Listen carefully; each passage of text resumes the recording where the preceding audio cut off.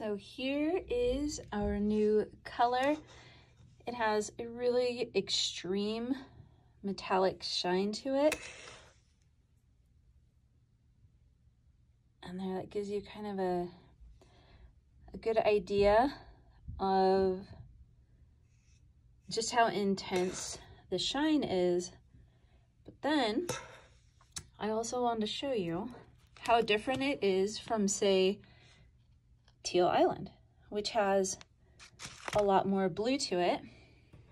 Then you might say, what about Mint Radiance? Here's Mint Radiance. It is many shades lighter than this new color, like that. And then you might say, what about the Northern Lights color Aurora Green?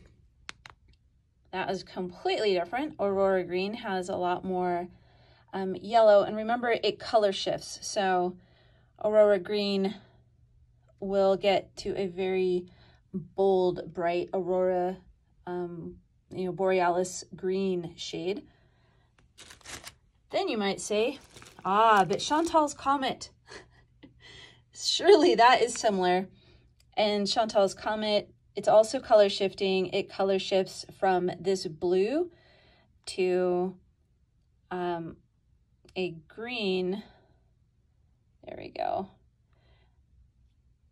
And is way more blue than this right here. Then you might say, what about Rusted Olive, which is far different. It is a shade of green, but it's way more olive and bronzy, and that is Rusted Olive.